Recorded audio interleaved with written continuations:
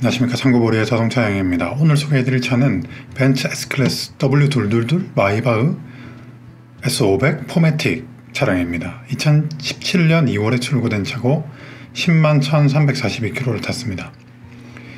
일단 외장은 이렇게 생겼습니다.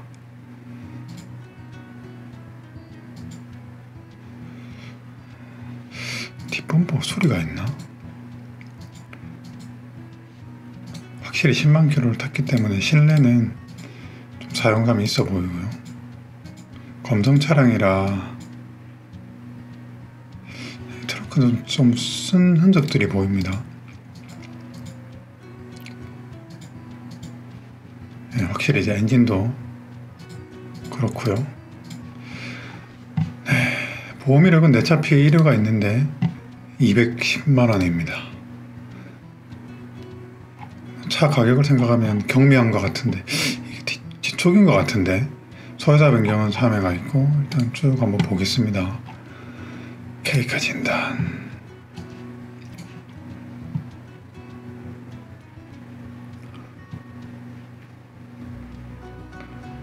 네, 차 피해 2건에 200만원.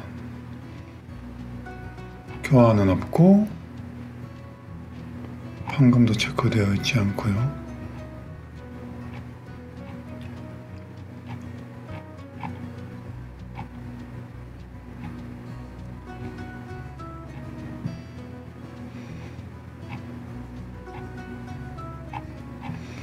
네, 편의사양 엔진 오일은 중고차 특성상 교환을 권장한다. 타이어 19년도 타이어고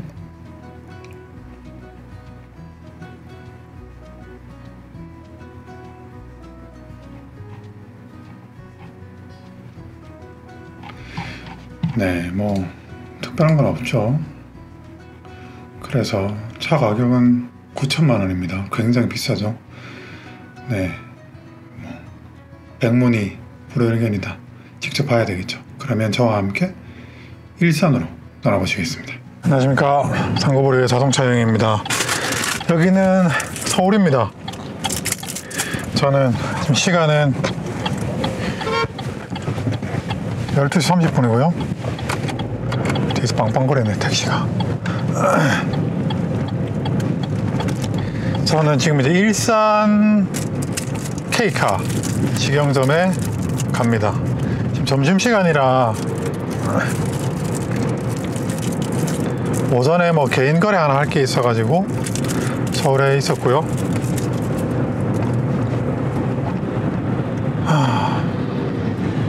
여기는 서울 송파구입니다. 무슨 동이 잠실동이네. 잠실이네.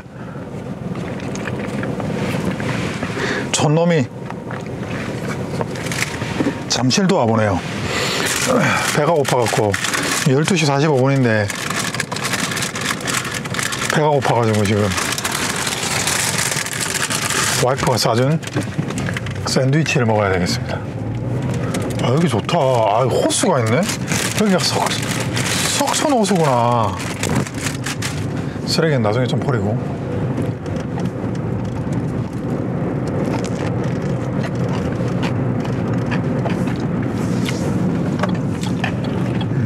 맛있다. 시장이 반찬이라고.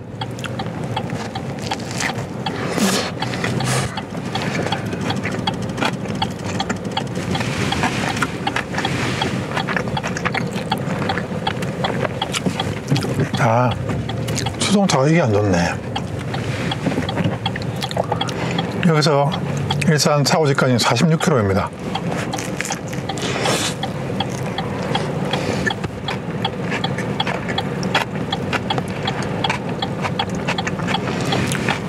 점심시간이라 차는 좀 덜 막힐 것 같은데.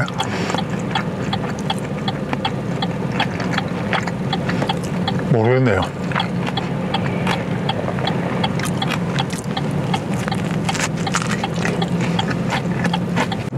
저 무슨 마크지? 저 마스코트는 뭐지? 너구리상.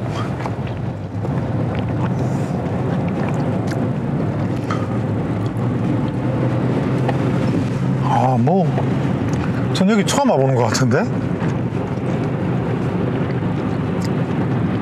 이게 잠실역이고요. 와, 여기 뭐 저 아파트는 되게 오래돼 보이네. 그래도 엄청 비싸겠죠?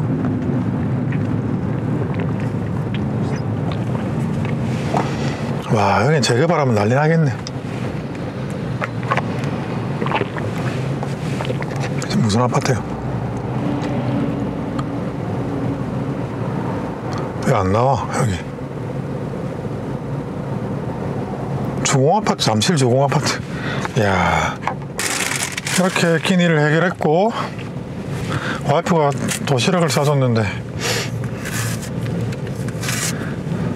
바나나 하나만 더 먹고 점심은 이거로 마무리하겠습니다.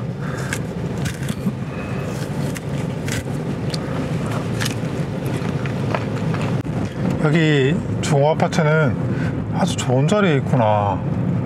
아주 중심지 자리에 있군요. 근데 뭐 여러 가지를 고려했을 때 재개발 허가는 안 내줄 것 같고,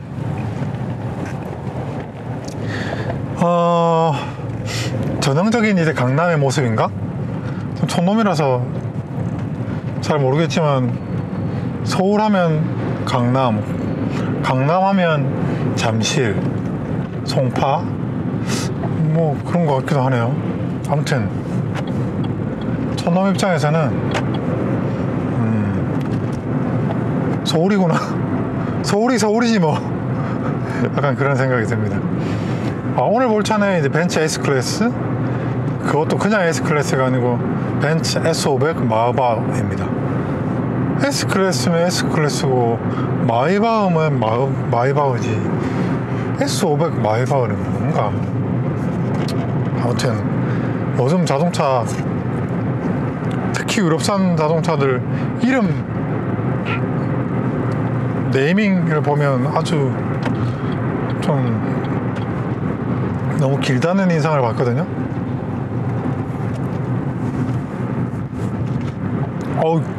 이거 오전에 만난 고객님께서 사주신 커피인데, 커피가 맛있는데? 감사히 잘 마시겠습니다. 우리 강릉에서 오신 고객님께서 사주신 커피입니다. 맛있네요. 아무튼 벤츠 S 마이바흐입니다. 이거 뭐 신차 가격이 얼마죠? 2억 4천이었나? 왜냐하면 제가 예전에 직장 생활할 때 이제 어른께서 이 차를 신차 구매하신 적이 있기 때문에 신차 가격이 2억 4천인가 2억 5천인가 했던 기억이, 똑같은 차였거든요. 지금 이제 대략 5년 정도가 지났고 이제 9천만 원이니까 주행거리 10만 킬로에 잔가율로 보면 한 40%가 뭐야? 네, 한 그 정도, 뭐 한 40%, 30% 후반대 정도의 잔가율을 신차가 대비해서 가지는 거죠. 그래서 뭐 가격이 생각보다는 중고 잔가율이 많이 빠진 건가 작게 빠진 건가 잘 모르겠습니다. 근데 워낙 고가 차량이다 보니까 금액적으로도 차이가 많이 나네. 가격 많이 떨어졌네. 아무튼 오늘 이 차는 뭐 보험이력 200만원이 있는데요, 그 보험이력 200만원은 이 차 가격에 비하면 뭐 크게 유의미한 보험이력은 아닌 것 같고, 또 K카 진단을 쭉 살펴본 바 크게 뭐 흠잡거나 문제가 있을 법한 차는 아닌 것으로 보입니다. 광도 뭐 번질번질하게 나 있고, 마침 또 오늘 눈이 오거나 비가 오거나 그런 날씨는 또 아니라서, 그 다음에 서울의 공기가 뭐 이 정도로 뭐 미세먼지가 좀 끼어 있긴 하지만 그렇게 심한 정도는 아니거든요. 날씨도 좋고 이 정도면. 그래서 오늘 차를 살펴봄에 있어서 여러 가지 조건들이 나쁘지 않은 것 같습니다. 차가 당연히 이제 큰 이상은 없어야 되는데, 아무래도 워낙 아무리 신차 가격이 비싸다고 하더라도 9천만 원이나 하지 않습니까? 그러니까 굉장히 고가차죠. 상태가 어떤지 궁금합니다. 큰 이상은 없을 것 같긴 한데 타이어도 뭐 상태 좋았다고 했고, 저는 지금 강변북로를 타고 북쪽으로 가고 있습니다. 여기 이제 광진구 어디를 지나고 있고요. 저기가 남산인가? 타워가 보이는 게 저게 남산 타워인가?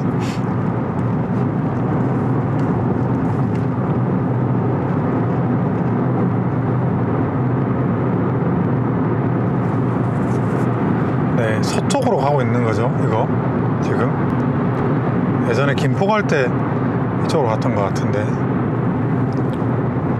확실히 점심시간에 차가 안 막힙니다.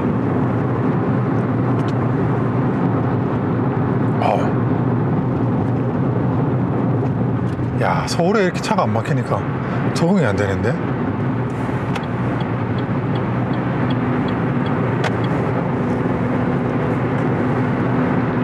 제가 좋아하는 은색 3 시리즈입니다. F바디. 야, 그러고 보니까 오늘 이 정도면 공기가 엄청 맑다.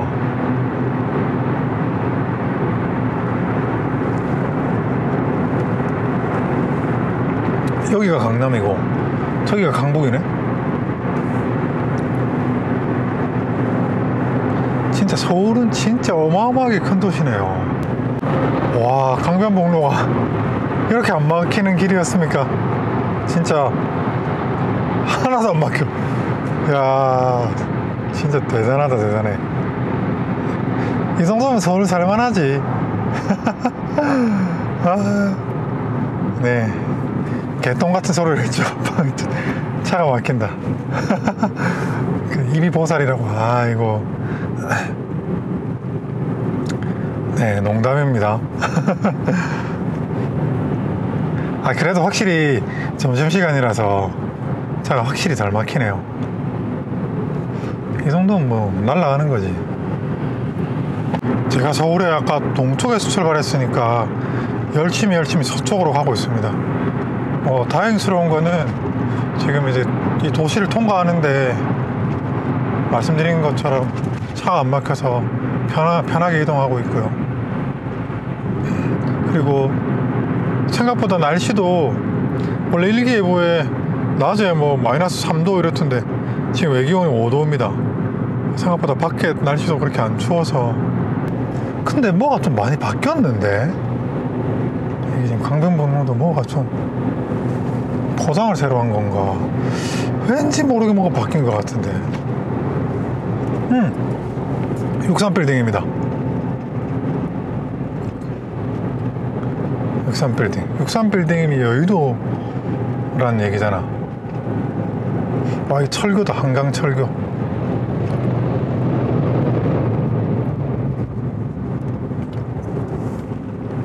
지금 이쪽이 이촌동이거든요. 이촌 이동인데 여기는 약간 이렇게 푹 튀어나와가지고 옛날엔 여기가 나루토였을 것 같아요. 하기야 뭐 한강이 다 나루토였겠지만.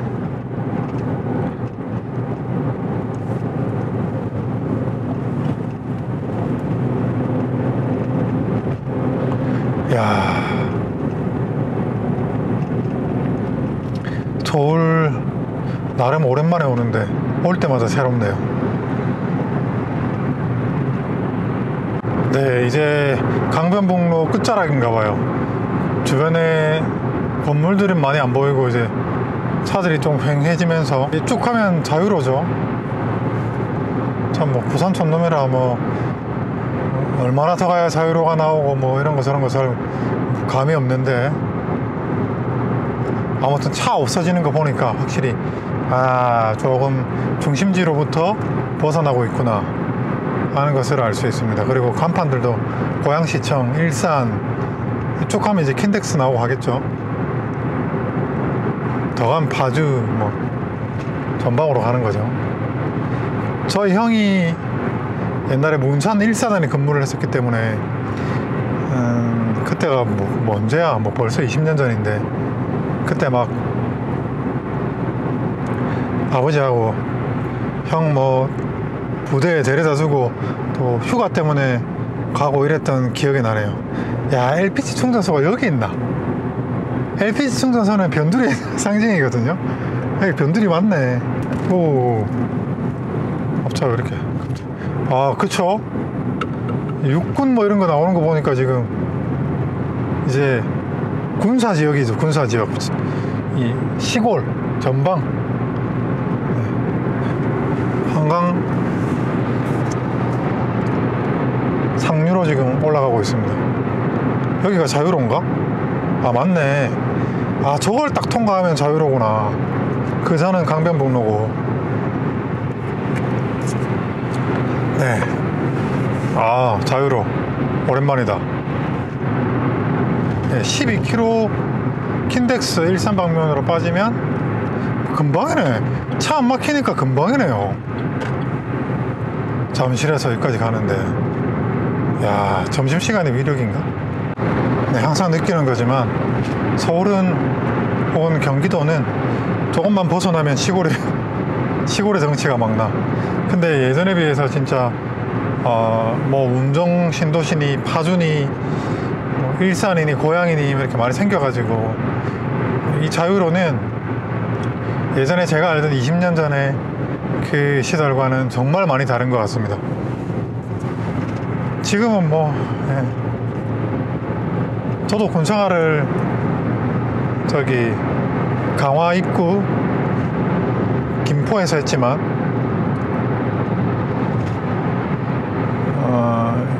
그때만 해도 제가 97년도에 군대 입대를 했었는데 그때만 해도 고향 신도시 이제 막 생길 때였거든요.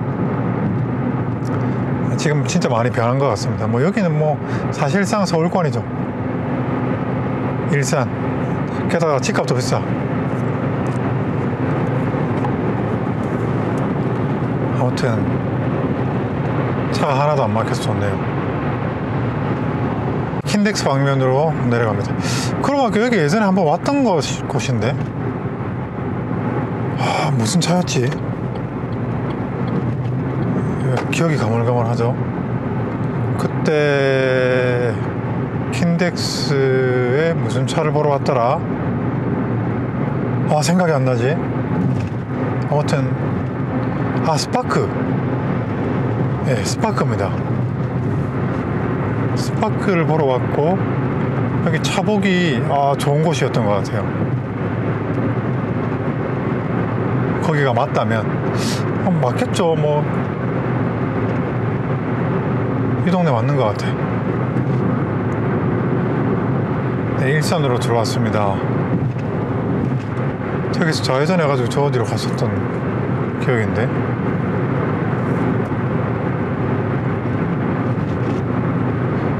그 스파크가 맞다면 좋은 기억을 안고 좋은 기운을 받고 그 스파크에 저기 파스텔 톤 하늘색 스파크 기운을 받고 차가 좋았으면 좋겠습니다.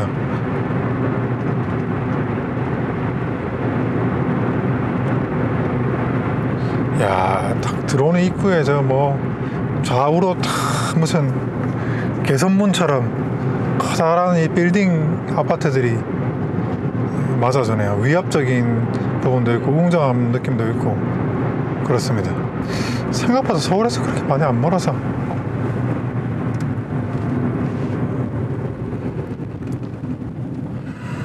아무튼 오늘 날씨 좋다. 네, 여기는 약간 뉴타운이고 저기는 약간 구도심이고 여기는 부산으로 보면 약간 해운대 마린시티고 저기는 해운대 안쪽 동네 그런 느낌이 좀 나네요. 이게 킨덱스구나. 어디 쪽으로 가야 돼? 3.4km가 남았고요. 다행이다. 저 비싼 차를 꼼꼼하게 살펴봐야 되는데 아무튼 저기는 이렇게 약간 비교적 소규모의 K카였거든요. 그리고 주차장도 좀 넓고 리프트도 쓰기가 편했고 좀 안심되네요.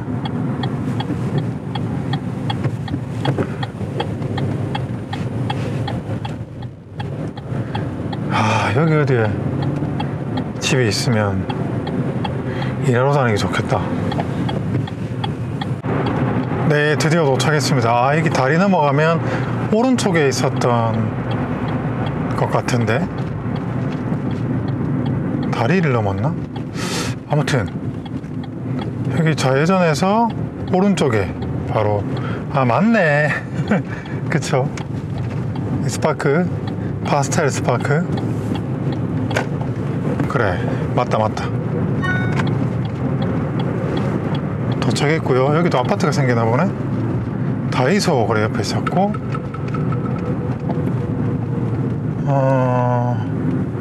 다이소하고 케이크하고 컴퍼니 저기 색깔 배색이 비슷하다, 그죠?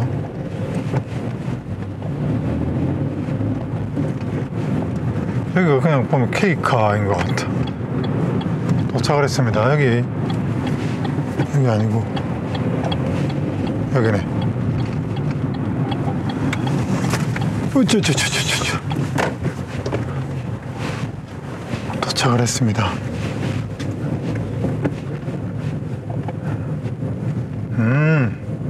좋아.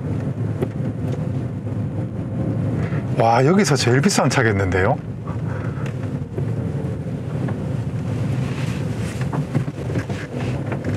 저 차인가 보네. 이 차네. 그쵸.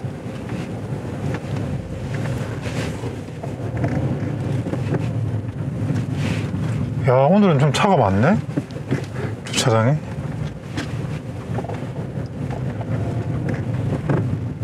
그래서 저기 리프트가 비어 있습니다, 지금. 와, 차 많다.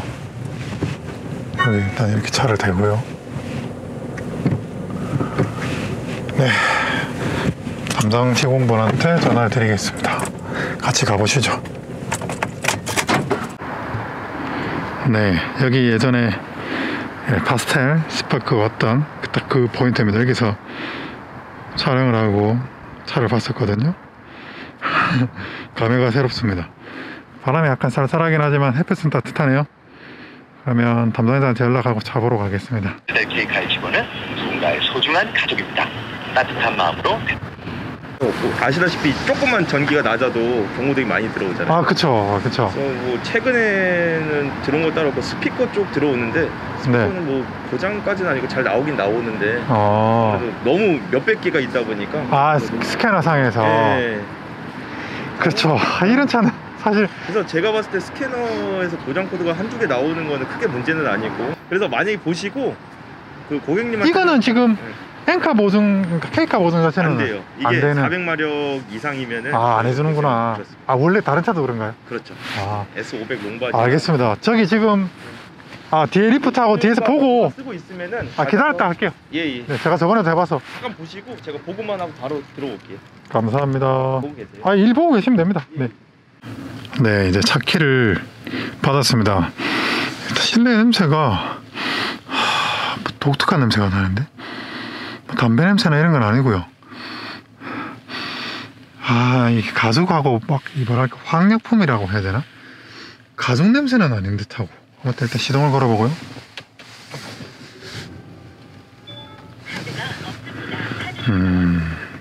다음 서비스 B7 10만 1689km를 탔습니다. 일단은 저기 리프트 도로 가서 리프트 보면서 차를 살펴보도록 할게요.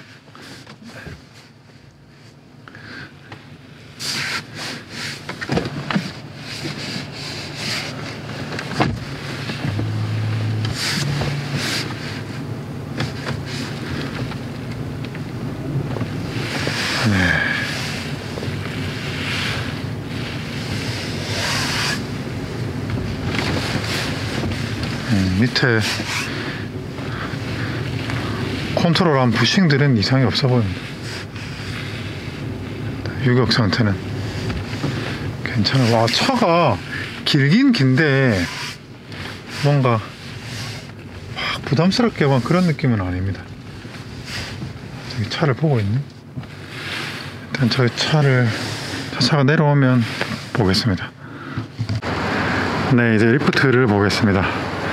일단은 잠깐 뭐 어차피 밖으로 시운전이 안 되는데 안에서 운전했을 때는 지금 하체 컨디션 자체는 괜찮아 보입니다. 일단 하나씩 보죠. 이 차도 역시 액추에이터가 달렸죠?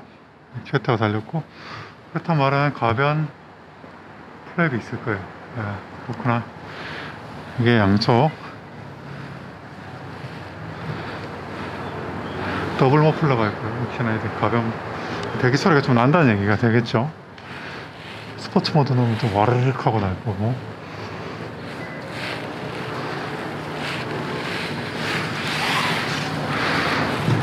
일단은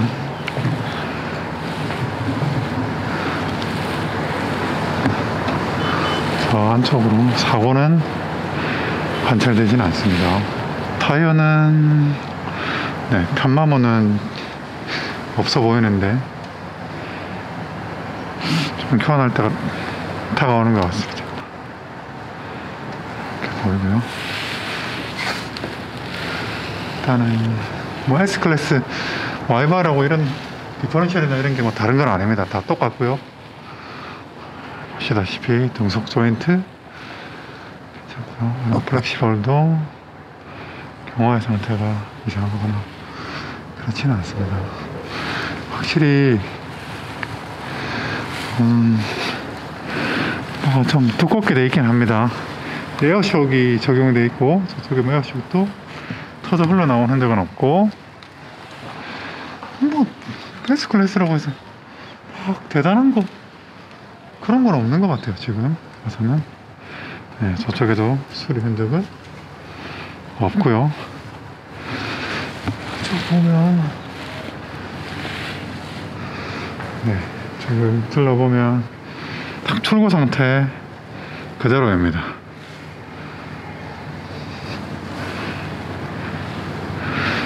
여기서 여기는 안 보이고, 여기가 이제 크랭크 케이스라고 카메라가 안 들어가는데 지금 여기 크랭크 케이스 괜찮고요. 그 다음에 저기 엔진오일 팬도 필요에 미치거나 그렇지 않습니다. 저 헤드 가스켓 보이는데 카메라로는 못 담겠네.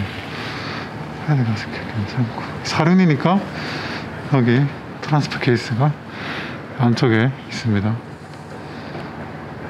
괜찮고요. 하체는 확실히 느낌적으로도 부싱이 양호한 상태고, 이런 데도 부싱이 다 살아 있습니다. 숍도 터지지 않았고요. 등속 조인트 여기 이상하고, 부싱도 또 마찬가지로 괜찮고, 일단은 누유는 없어요. 누유는 전혀 관찰되지 않습니다. 네.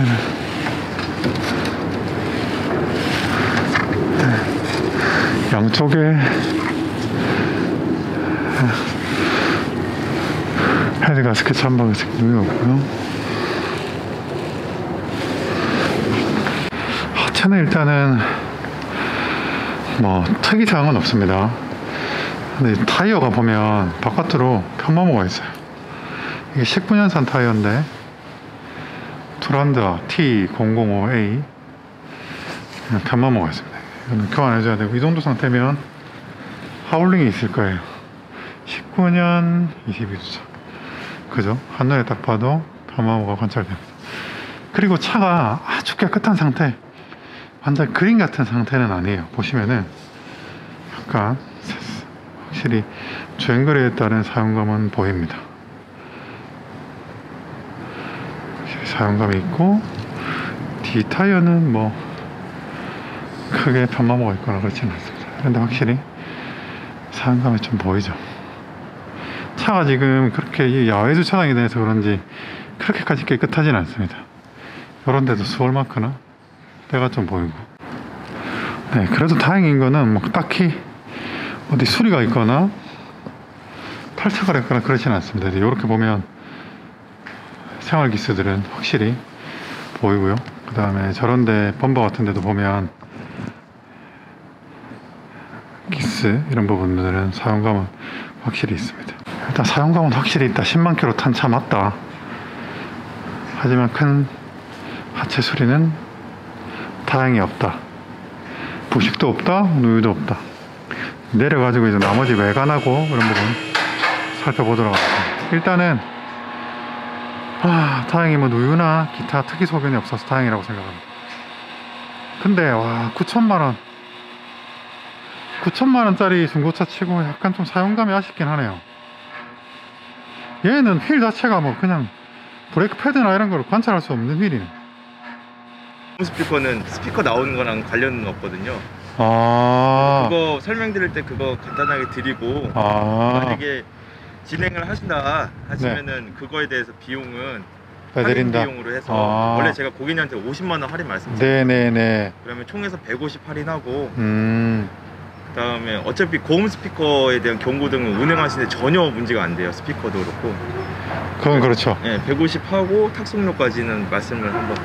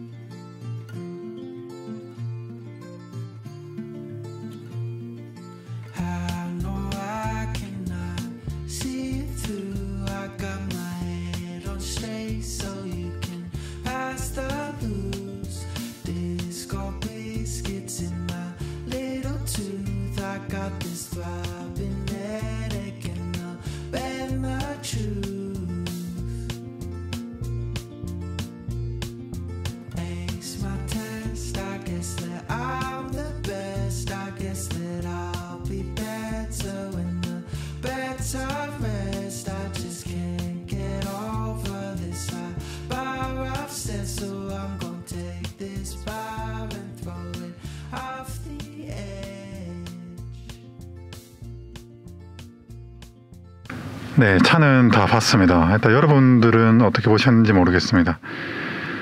결론적으로 말씀드리면 보통 이제 우리가 진단기를 할 때 그 OBD 코드만 추출해서 보통 읽거든요. 그러니까 이제 엔진의 기계적인, 그러니까 구동계, 엔진 동력계와 관련된 고장 코드, 그런 부분에서는 문제가 없었는데 전차주분께서 오디오 고음 전원을 잘랐다라고 하시더라고요. 아마 전용 진단기 들어가면 세부 이제 각 카테고리별로 이제 스캔을 해보면 이제 그 폴트가 뜬다고 합니다. 오디오 부분에 오류가 뜬다고 하고, 고음 부분을 잘랐다. 그 말은 어딘가 이제 고음 파트와 관련된, 예를 들어서 이런 트위터가 되겠죠.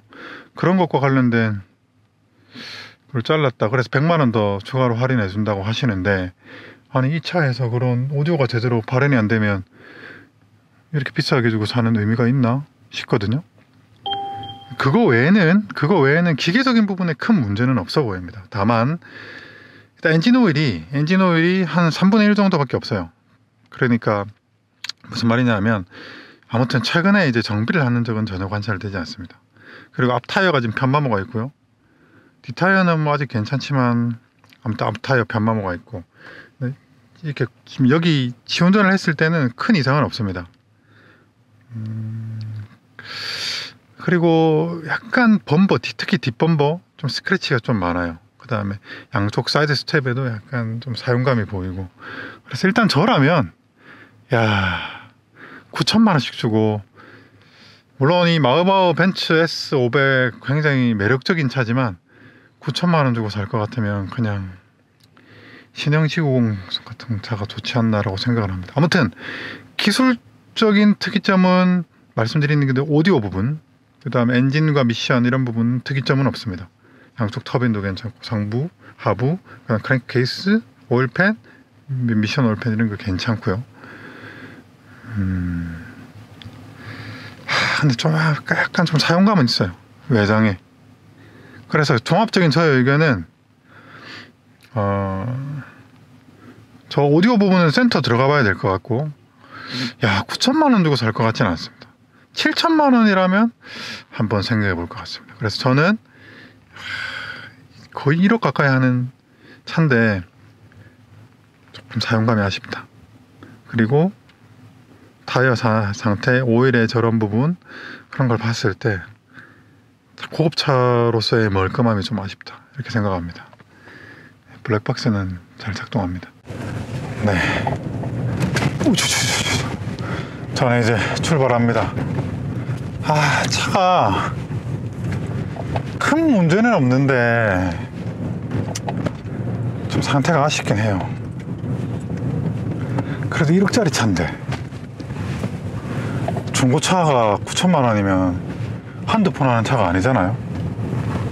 뭐 진짜 4, 5천만 원짜리 차도 아니고. 어렵다. 판단은 고객님께서 하시겠지만, 일단 저는 추천을 못 드리겠어요, 솔직히 얘기해서. 저게 뭐 신차가 아무리 비싼 차라고 해도, 얼마 전에 저희가 에쿠스 V90 봤지 않습니까? 그 차하고 좀 많이 대비가 되고, 그 차는 뭐 10몇만 킬로 탔지만 하기야 뭐 이 차나 그 차나 어차피 10만 킬로 뗀 건 똑같네. 10만. 네, 그쵸? 좀 아쉬워요. 네, 자, 그래서 정리를 해보겠습니다. 나라면 저 차를 저 돈 주고 사느냐? 절대로 안 삽니다. 절대로. 그냥 저 돈이면은 그냥 G90을 살 것 같아요. 돈을 조금 더 보태서. 신형 나왔지 않습니까?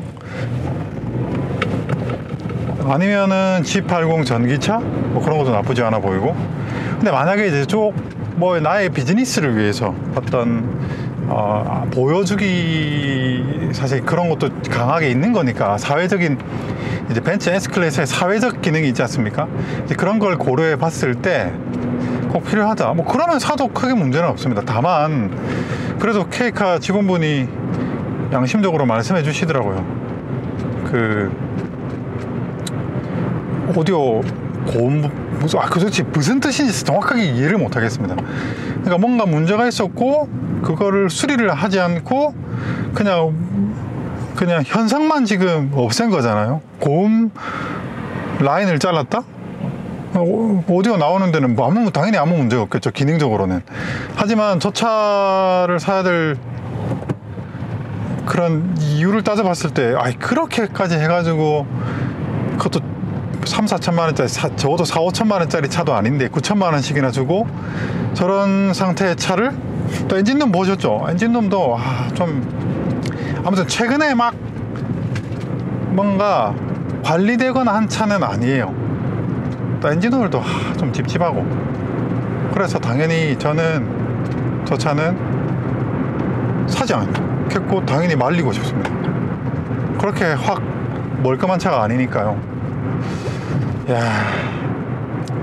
네, 아무튼 그렇고요. 저는 지금 시간이 2시간을 넘게 봤네. 4시 30분입니다 내려가는 길이 굉장히 막히겠죠?